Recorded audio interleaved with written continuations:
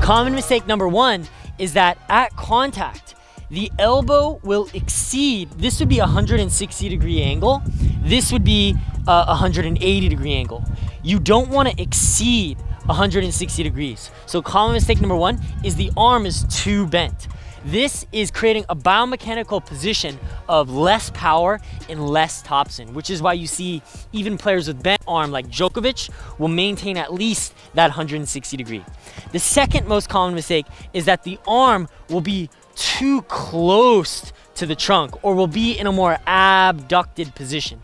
This causes, again, a weakened contact and also the wrist to compensate by being in a more flexed position.